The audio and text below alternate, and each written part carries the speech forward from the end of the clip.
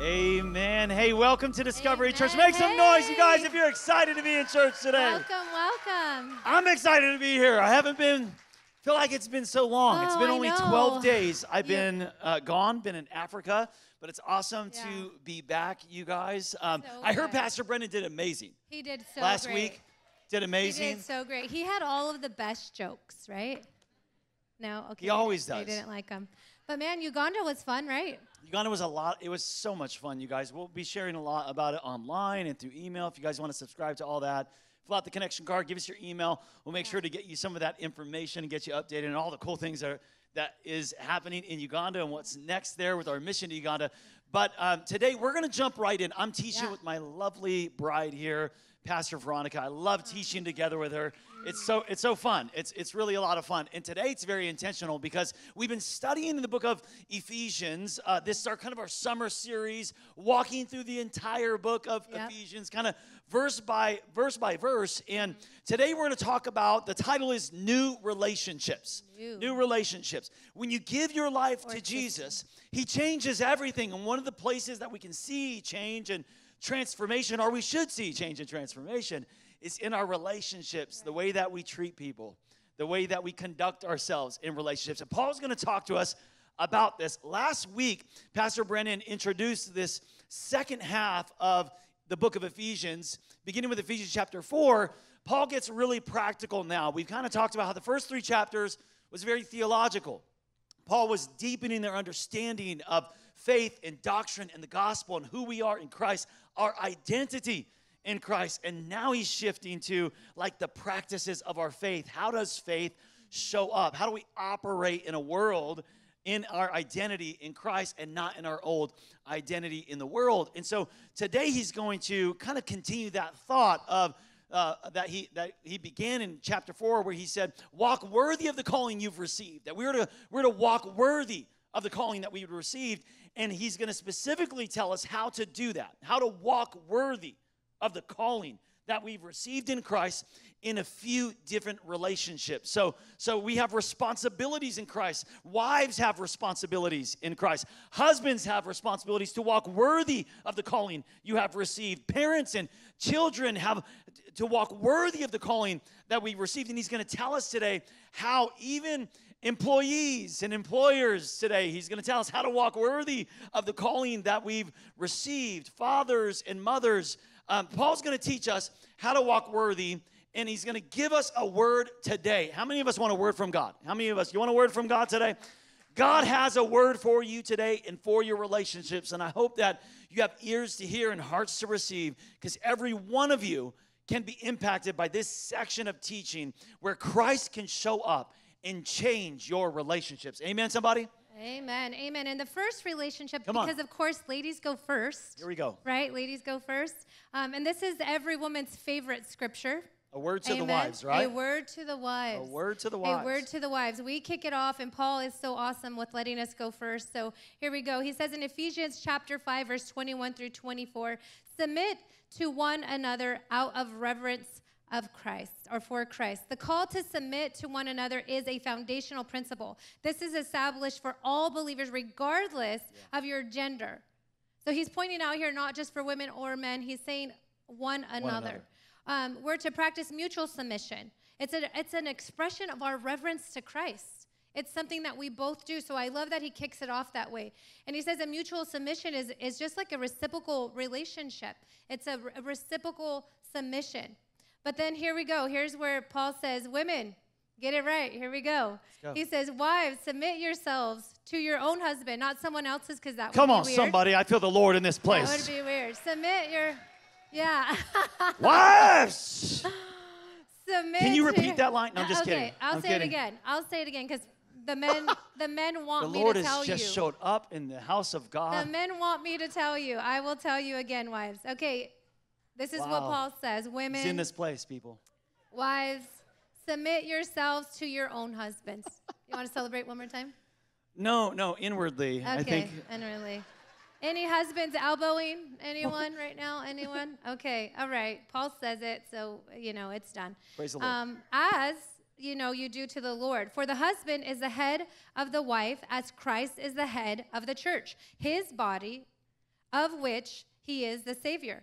Now, as the church submits to Christ, so also wives should submit to their husbands in everything. Now, there's a key word here that is like, I would say if there's ever a controversial word in the Bible, this is one of those. And it is, what is the head of the wife and what does that mean?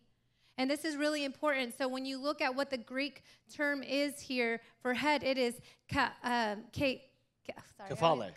Sorry. It's so hard for me to say it, you know? It's like, oh, it pains me. No, just kidding. Lord Jesus, it doesn't pain me. It doesn't pain me. It doesn't. No, but believe it or not, kephale isn't something that we would imagine in our culture and day as head, but it is interpreted as source. Yeah. It's an origin. Rather than implying authority or like a dominance, it's a husband being the head of the wife means it's a source of love, of care, of nourishment. And check this out. This is the example that Paul is giving, like the church and us. But in our modern day, we can look at it like electricity has power, like a stream has a river, like a sun in a solar system, like a baby nursing mother has a nursing mother, like God gives us life, like a husband is for a wife, is a source of love. And submitting to that love isn't going to take you away or make you lesser. It makes you interdependent to each other. It's a beautiful thing to have submission. I don't think that women have an understanding problem of what submission is. I don't think us as women, we don't see like, does submission mean, maybe some of you in this room are like, submission means having a dictator at home who tells you what to think and do.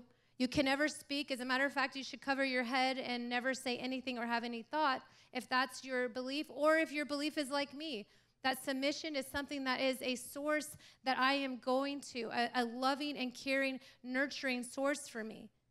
And if that's you, either way, we find it not hard to understand submission, but to trust submission.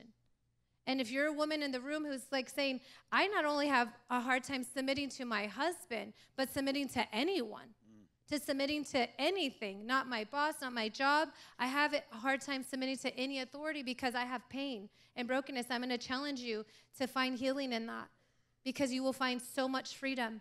And it'll be a great place. You'll start to see your husband not as a dictator or someone who is just calling the shots, but a loving source for you, a fountain of life, a nourishment for your heart and your soul. But what do you think? Did I say that right? I think Am it's I fantastic. good at submitting? No. I think you are. Yeah, I think sometimes. So, someone laughed over here. Who was that? Sometimes. No, she is. And I love this. This interpretation. This verse is a very controversial verse. Still in the body of Christ today, there is still this, in some movements, a over-dominance of men towards women and not allowing them to step into their calling and leadership. And that's not what this verse is saying. And there has been, I think, a lot of revelation to this verse and what this word head actually means, kephale, and how it's even used in Greco-Roman societies at this time, and how Paul is using this word all throughout the scripture. Like there's other words for authority and dominance or head. There's like other words that are used for that, but the interpretation of kephale as head, as some kind of dominance over women, is not biblical, men in here. It is not biblical. Men, you are a source for your wives, and I'll speak to that later, but yes. Yes, amen, amen. So let's talk about how us as wives should live worthy. So I'm going to talk to the wives for a little bit. One, we should submit willingly. Submit willingly. Say, man, I'm going to see him as that source, and I'm going to submit. Submission is a voluntary act of respect and support for the husband's role in your family. A voluntary respect. It's like I'm going to respect him. Submission is a strength wrapped in grace.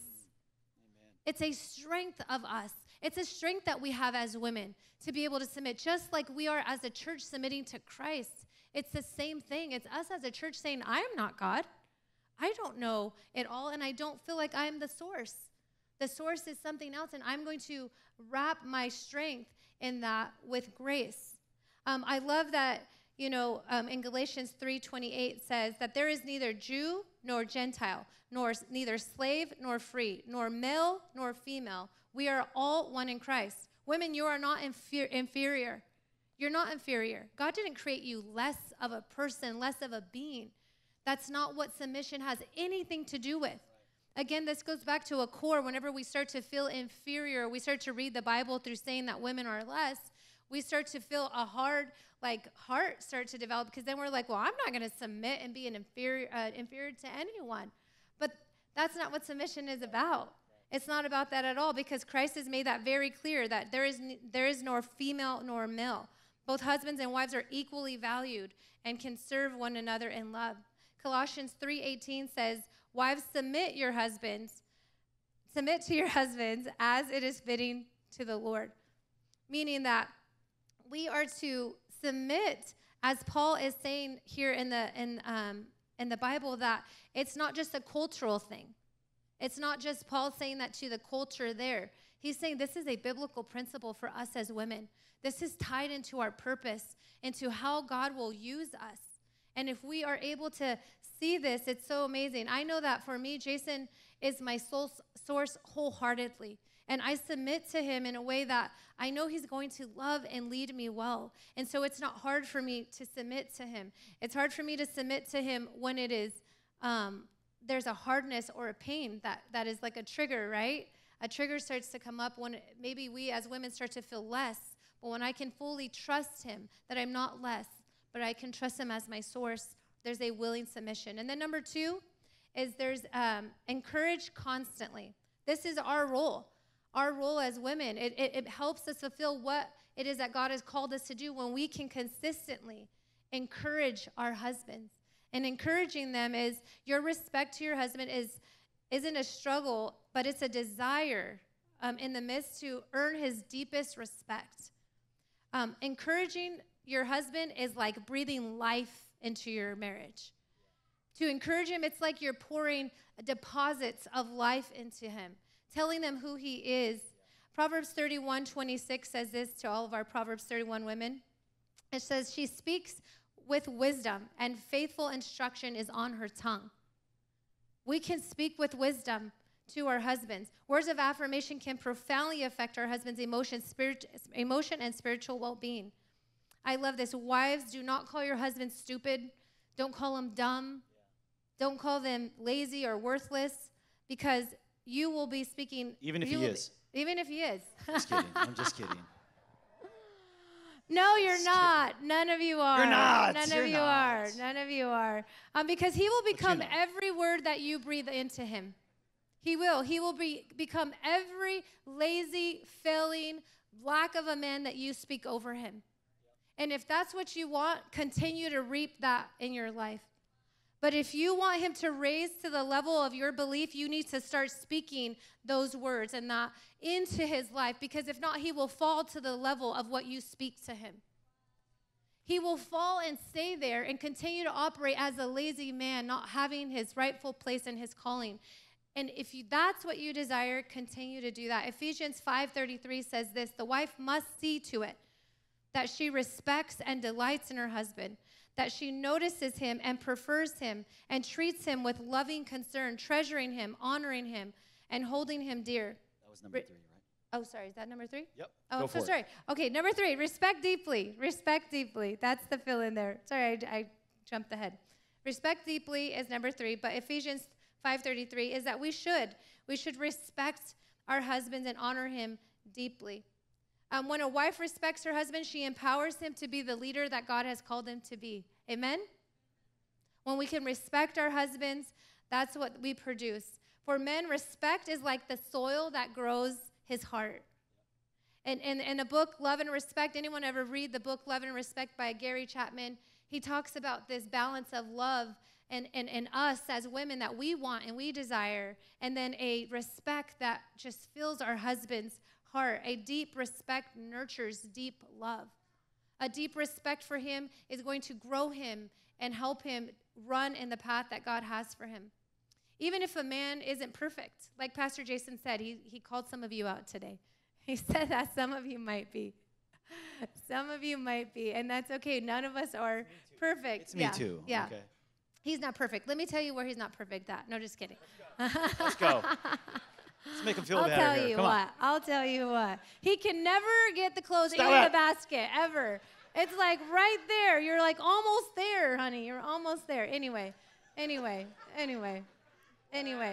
anyway, even if they're not perfect, women, hear me. I'm gonna stop with this, and then we can go on to the husbands. Even if they're not perfect, you inserting disrespect to him and trying to take his leadership will never make him the man you want. Never. We have to respect them. That's our place, because that's an honorable place. That's a gift from God for you to respect and love your husbands that way. Anyway, tell us about guys. Okay. So how many got a word for your wives there? Your wives, you got a word there? Did God give you a word? Okay. Husbands, let me give you a word. Paul wants to give you a word. A word to husbands today. Now, to walk worthy of the calling that you've received. How many of you husbands in the room? Raise your hands, raise your hands, raise your hands. This is for you, this is for you. How many of you want to be a husband one day? Want to be. There you go. This is for you too. Ephesians chapter 5 continues, verse 25. Husbands, love your wives. Look at this. Just as Christ loved the church and gave himself up for her to make her holy. So just as Christ loved the church and his love for us makes us holy. Look, husbands' love for their wives makes her holy. You know, holy just means, you guys, to be set apart. Listen, Christ's love for us empowers us as the church, as people of God, to be holy and set apart for him. This is what Paul is saying. When a husband has Christ-like love for his wife, it empowers her to be set apart for him. If you want your wife to be set apart for you and you alone, it cannot function. You cannot have a biblical marriage and be a godly husband without demonstrating Christ-like sacrificial love. And some, ladies, if you're in here and you're like, the submission thing is hard. God is calling men to lay down their lives for women, cleansing her by the washing with water through the word, and to present her to himself as a radiant church without stain or wrinkle or any other blemish, but holy and blameless. In the same way, he says husbands ought to lay down their lives as their own bodies, ought to love their wives as their own bodies. He who loves his wife loves himself. After all, no one hated his own body, but they feed and care for their own body, just as Christ does for the church. For we are members of his body. For this reason, a man will leave his father and mother and be united to his wife, and the two will become one flesh. This is a profound mystery, but I'm talking about Christ and the church. However, each one of you also must love his wife as he loves himself, and the wife must respect her husband. We kind of interpret love differently, as Veronica was saying. Women need the affection of love, and husbands need the respect of their wives. So what is the word Paul is giving to husbands today? Write it down. I got 3 for you, and every one of these we'll give you 3. Number 1 is this: to love sacrificially. Husbands, God is calling you to walk worthy of the calling you have received and love your spouse sacrificially. Sacrifice isn't losing, it's loving. Husbands is to love. They're to love their wife as Christ loved the church, meaning lay down your life for her. This kind of love, it demands a selflessness. It demands a sacrifice, a commitment to put her needs above your own needs. And any wife that has a hard time with submitting to their own husbands ought to examine the words of the Apostle Paul stating that a man should lay down his life for his wife. Husbands are called to love sacrificially, and it's easy for a woman to submit willingly if she has a man that loves sacrificially. Can I get an amen, sisters? Amen. What if God, though, designed marriage not for your pleasure, not for your selfishness? What if God designed marriage to make us holy, not happy? What if it was the instrument that God used to reflect his glory, the glory of Christ's love for the church? What if the marriage was meant to create holiness in our lives, not necessarily selfishness and happiness? A husband's sacrificial love plays a crucial role in that development, in that holiness development, not only for his wife, because as he loves her, he's bringing out the best in her, but as we sacrifice, it is working out character and the character of Christ inside of us. Husbands, love her like Christ. Love her like Christ. That means sacrificially and unconditionally. But this sacrificial love, it's not just like about grand gestures. It's these daily acts of kindness. It's your words. It's the simplicity of your patience and your understanding, and you prioritizing her needs, or putting your dirty clothes in the hamper. I'm sorry. It's any of those things. It's those simple things. Colossians chapter 3, verse 19 says, husbands, love your wives and do not be harsh with them. I'm telling you, it's a pet peeve of mine, is to see a man speak to his wife harshly. It's to be harsh, to be demeaning to her in the way he speaks. And it's not just the words that are coming out of your mouth, it's the tone that is coming with it. Men have strength. God has given you strength, and you use that strength in ways that you don't understand. She is different than you. She cannot handle that. You're crushing her with your harshness. You're called to bring out the best in her, to love her sacrificially. That's what the word that Paul is saying. This is how you walk worthy of the calling you've received. If you're a child of God, if you've been chosen, adopted, and accepted, then this is how your faith is demonstrated. Husbands, in your sacrificial love. Number 2, it's demonstrated through leading gently. Leading gently. That involves you understanding and valuing your wife's perspective. It means you're listening to her. You're responding with kindness and empathy. You're allowing her to feel valued and heard.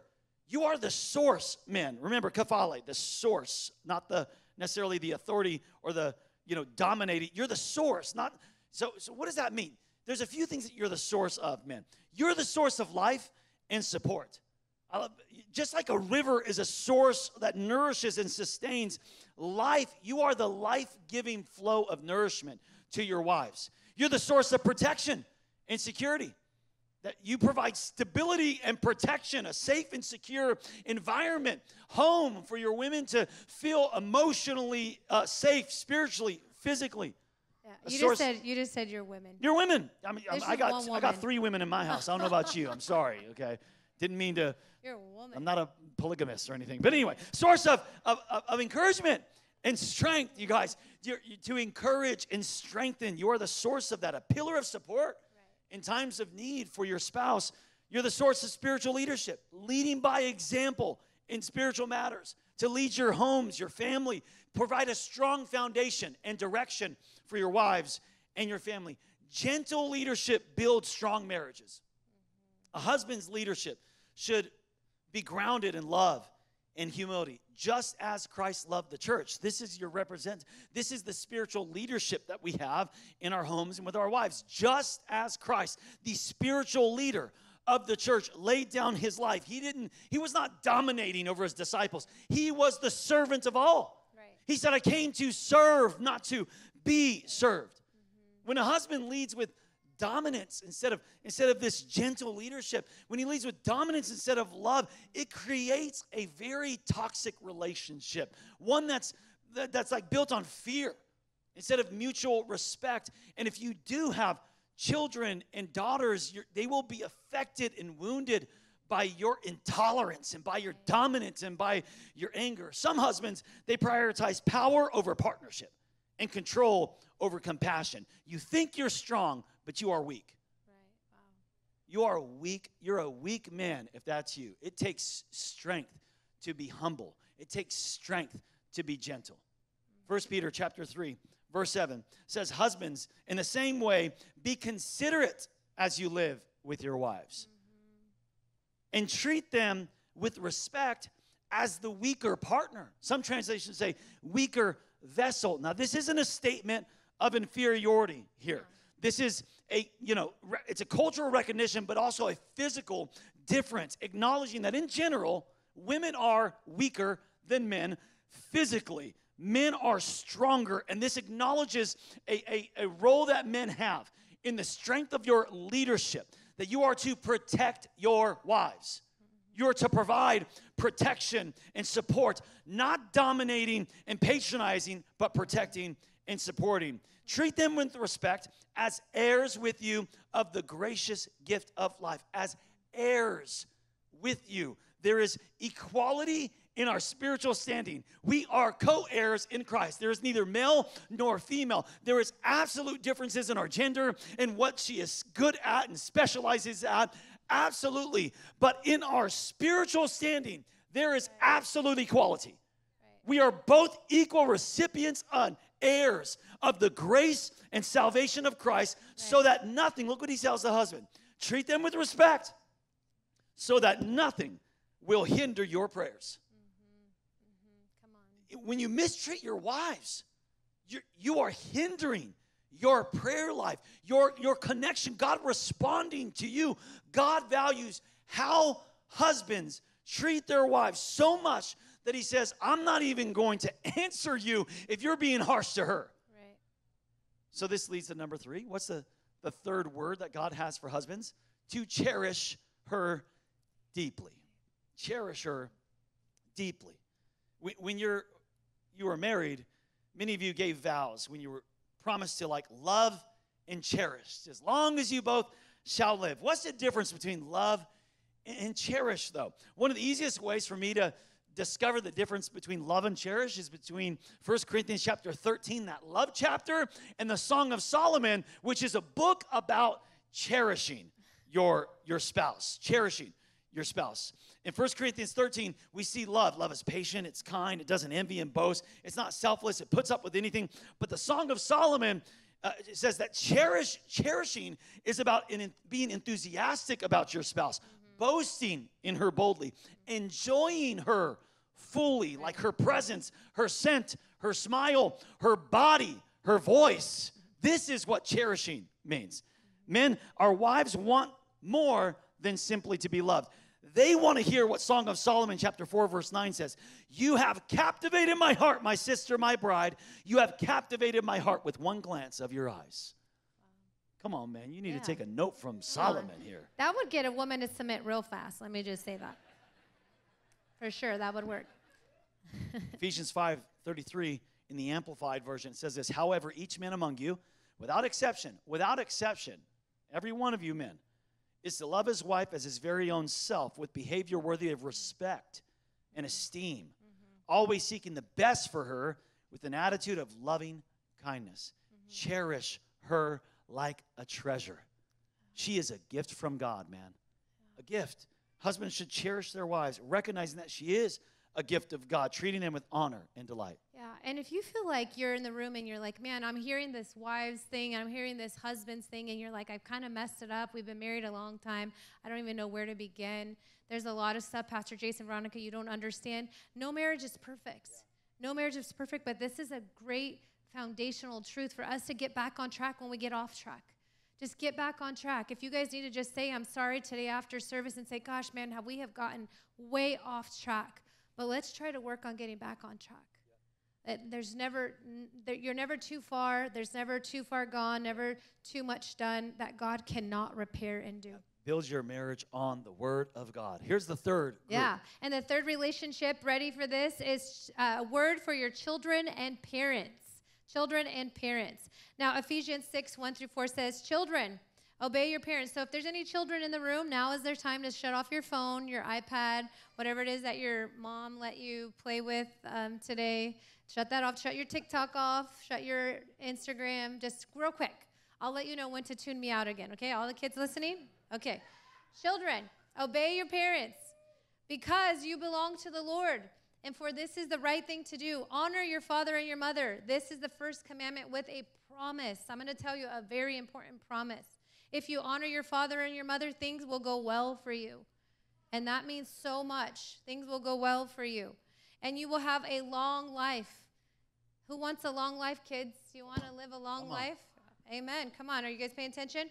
And then fathers, do not provoke your children to anger by the way that you treat them. Rather, bring them up with discipline and instruction that comes from the Lord. If you're a child in this room, understand this. Let me tell you this one thing, and then you can tune me out. If you do this now as kids and you learn how to obey your parents now, it will be easier for you as an adult to obey your boss.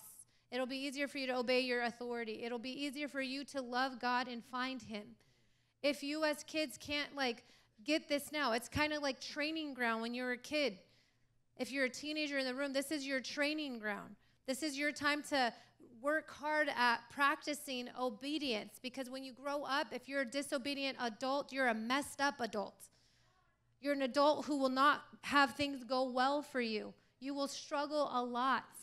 So it's well for you to obey your parents now so that you master this idea of authority in your life. Okay, now you can tune me out, because now I'm going to talk to your parents and they don't want you to hear what I'm going to tell them. No, that's okay. It's okay. All right, okay. Get back on your iPad. Anyway, so number one, parents, Paul is saying this: instruct purposefully. Instruct purposefully. Daily instruction builds a lifelong faith. Daily instruction. The little things, the small deposits of slowly guiding your children is going to build a lifelong faith. It isn't big moments. It isn't just like big, hey, let me just show you, let me just take you to church on Sundays, but it's a daily thing. Proverbs 4:23 says, the heart is the wellspring of life. Parenting is not a behavior control mission. It is a heart rescue mission. Amen. It is a heart rescuing mission. When we are talking to our children, we should not talk to their behavior. We should speak to their heart. We shouldn't ever call them bad or names and label their behavior as their identity. But we should speak to their heart and where their heart needs rescuing. Amen? Amen. Okay, so now when we talk about Deuteronomy 6, let's go. Deuteronomy 6:6. The commandment that I give you today is to, the commandment I give you today are to be on your heart. Impress them on your children and talk about them when you sit at home and when you walk along the road and when you lie down and when you get up. We sometimes don't know how to connect with our kids as parents, especially as they grow and they start becoming smelly teenagers. And you're like, ew, who are you? Like, what happened to that cute little kid that was like with the cute cheeks and all of that? And we don't know how to instruct them. But this is such a clear way to do that. It says when you're sitting down for dinner. It says when you're just walking to Target. It says when you're just kind of coming and driving. Those are the moments. It's not the big moments that matter. It matters how you treat them in the car when there's traffic. You're not pinching them or slapping them in the back. Say, like, shut up, I said. Don't do that to them. You know what I'm saying? It's saying to instruct them even in those moments in the car, that you're guiding their life every moment of them. Instruct purposely. Number 2, discipline lovingly.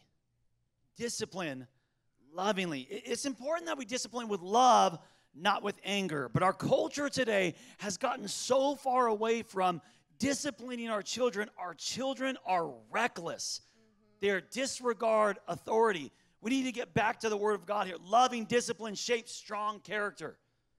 Effective discipline. It's not just about hurting your children. It's setting clear expectation. It's giving consistent consequences. It's a loving relationship. It teaches your children that there are choices and there are consequences to those choices. And a child thrives best in an environment where there's genuine love, but it's undergirded by boundaries with limits enforced by loving discipline. A child who has not been disciplined with love in their little world will become disciplined without love in the big world. Right. Proverbs 13:24 says, those who spare the rod of discipline, look at this, parents who don't discipline their children. Come on. Parents who let their kids act crazy at the restaurant. Come on. Ruining my dinner. Who says amen? Parents who let their kids at checkout just crawl on the ground screaming. Parents who let their kids smack you. Ooh. Or talk back to you without any kind of word. Those who spare the rod of discipline hate their children. You think you're being a friend, you're setting them up for failure. Those who spare this discipline, this loving discipline, you actually hate your child. Those who love their children care enough to discipline them. The reality is this. It's not even about them. Those of you that are not disciplining your children, it's not about them. It's about you. You'd rather be a friend in their life and be accepted by your children than actually shape them the way that God has called you to shape them. Right. Okay, discipline. Discipline lovingly. It's not about punishment, but about correction, right? It's about guidance. Yeah. It's meant to be restorative. It's meant to be redemptive. It's meant to show our children their heart's condition, their sins, and their need for Christ. I'll even speak to like blended families just for a moment here, because your children, every blended family in here, your children need a mom and a dad. Every one of your children need a mom and a dad. You cannot draw a line and say you're not mom for these or you're not dad for these. You need to be both love and authority. You need to have both care and discipline. Both mom and dad need to accept biblical roles, not cultural principles. Okay? Discipline lovingly. That's right. And then the last one here, because that was awesome for sure. Model faithfully. Model faithfully. The most effective way to raise godly children is to be a godly parent. Come on. That's the most effective way. You can't have a godly kid if you're not a godly parent. You can't send them to Christian schools and bring them to church and then not be godly when you go home. It's just not going to work that way. Children are great imitators. As a matter of fact, I have this magical thing that I want to show you guys. It's like magic, really. Yeah. I probably shouldn't talk about magic at church, but I'm going to talk about magic at church. Witchcraft! You know, women always doing crazy things. No kidding. Burner! But anyway, I have something really magical that can help you see what your children will look like when they grow up. It's perfect. You can see what kind of character they're going to have. This is for real. It's for real. It really works. You can see it. It's a magical thing. I'm going to show it to you right now. It's going to help you see what kind of person they're going to be, how they're going to act, what they might even look like when they're an adult. Are you guys ready for it? It's right here. Oh, look. I can see what Grace is going to be like, how Abby's going to be. Wow, I can even see a little bit of Caleb in me right there. I can see how Caleb's going to speak and how he already starts to speak. Let me see that, because I want to see what kind of man my daughters are going to marry. Let's see. What does he look like? Oh, dang. Oh. Huh. Wow. It's magic. Take a look in the mirror, right? And you'll be able to see what kind of children, what kind of men and women your children are going to become. Right. It's not hopeful. It's not like, man, I hope she marries the man of God. I hope my husband, or I hope my son gets a woman who is going to love him and respect him. I'm going to imitate that for him. I'm going to imitate the kind of wife and the standard that he should be looking for. I'm going to be the woman that I want my young girls to be like. And men, if you want a godly son, if you want a son who is a strong man, who walks in his identity, then you need to look in the mirror and you will produce exactly who you are in your children. Again, if you want to see what they're going to look like when they're 30, 40, 50 years old, here's this. I'll leave it right here in case anyone wants to borrow it later on. It'll be right there. Joshua 24:15 says, "But as for me and my household, we will serve the Lord." That doesn't mean that you don't just put that on the walls of your house, because Hobby Lobby is full with placards and things you can hang on your wall that say this very statement, but it doesn't matter if it hangs on your wall. If you are not serving the Lord, your household will not serve the Lord. Do you know what that means? It means actually being on the dream team and serving the Lord, and if you're not on that, then your children will not be on the dream team when they're your age and serve the Lord, because they will have no idea what that looks like. Can I get an amen?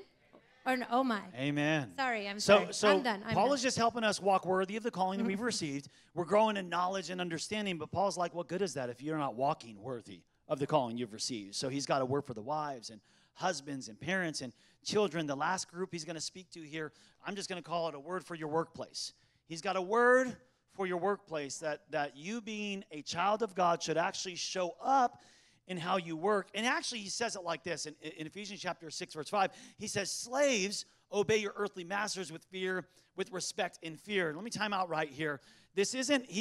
Paul is not advocating for slavery. It was common in that time, but what he is saying is, even in this culture that is messed up, you, slaves and masters, he's going to give a word, you can still represent Christ right where you are. In our context, we can put this into a workplace, but this is a literal, he's talking about now the way that they had slavery was much different then. He's not agreeing with it, but he's saying, you were a slave when you got saved. Now you still are a slave. You just need to be a Christ-honoring slave. Okay?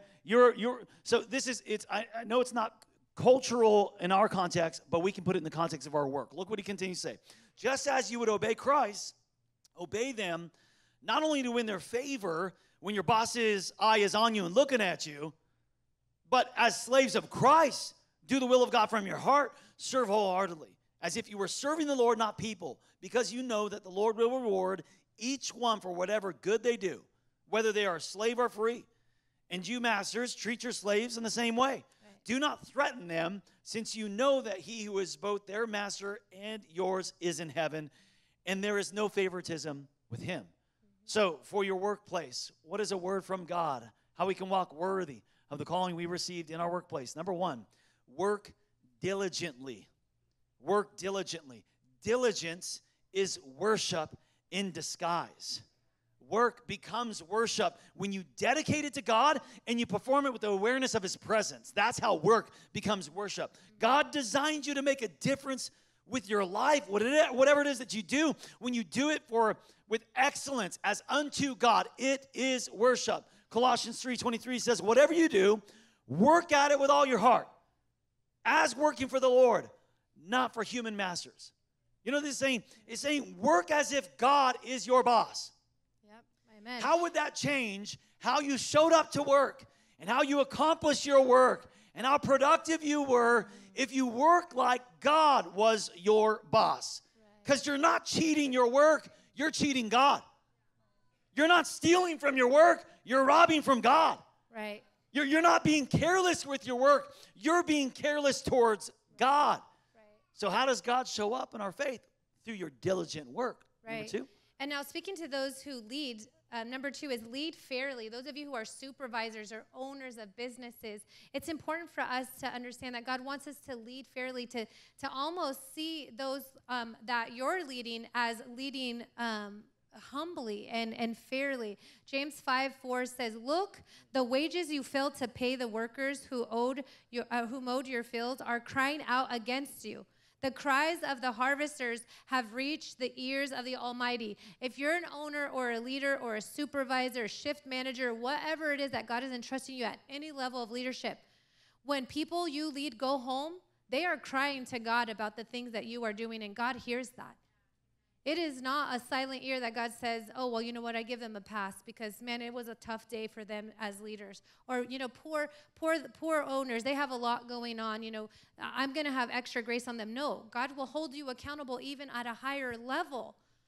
When you are the owner or the manager leading people in any capacity, if you are the shift manager over the drive-thru of any fast food restaurant, or you're the CEO and the owner, God will hold you accountable to how you treat and fairly love and humbly serve the people that God has entrusted you with. Now let me help you just shift your mindset here. The last word that Paul wants to give us to walk worthy of the calling in our workplace, and I really think that we need to shift and transform the way we think. Okay? Because number 3 is this: serve wholeheartedly. To serve wholeheartedly. Some of you think of serving God in the terms of just the dream team or just certain aspects of your life. But here's the transformation that you need to see. When you go to work and you're on the clock, you're not just working for a pay. You are serving wholeheartedly your God. That is ministry. That is service. We are to bring our whole heart and serve, not just work, not just clock in and out, but to serve and glorify God while we're at work. Every task you do at work is sacred when it's done for God. It's sacred work. Some of you got sacred and secular separated. Oh, there's secular stuff, secular, and this is my sacred part of my life. There is nothing secular to the child of God. You are bringing the kingdom wherever you go. That's not secular. It's sacred. You know why? Your work is sacred. I don't care how bad it is over there. I don't care how bad it is. They might be terrible bosses. They might be evil. I'm tired of people being like, oh, my work is so terrible, and they're evil. Duh, that's why God has you there. Serve wholeheartedly. Serve. Glorify God. The way you work shines God's light to the world. Matthew 5:16, in the same way, let your light shine before others, that they may see your good deeds. All this world, that workplace that you've been complaining about, change your mind, child of God. Change your mind. Some of you have been on job to job to job to job, and you complain about every one. Stop it. Change your mind. You're not leaving that job. You're abandoning your mission, your assignment to God. Now, I'm not speaking to every, that's not a word for every person. That was a word for some. God might have you leave. But I just need you to know that work that you're doing, it's not punishment. It's ministry. It's ministry. God wants to, He doesn't just want to fill you with knowledge and change the way you think in your mind and give you good theology and information and even your church experience here. For a lot of you, it's very intellectual. But God wants to change the way you live. God wants to change your faith to transform your relationships. And I believe there's a lot of us in here today that need some of this in different areas of our relationships. We need God to come in, the power of God to come into our relationships and change our hearts and our lives. Hey, thank you for watching the Discovery Church YouTube channel. Don't stop here. Join the Discovery Online family every Sunday. Subscribe to this channel so you don't miss a single video or live stream event, and share it with a friend. You can also support the ministry by clicking the Give button to help us continue to reach people around the world for Jesus Christ. Thank you again for watching. Go love God, love each other, and change the world.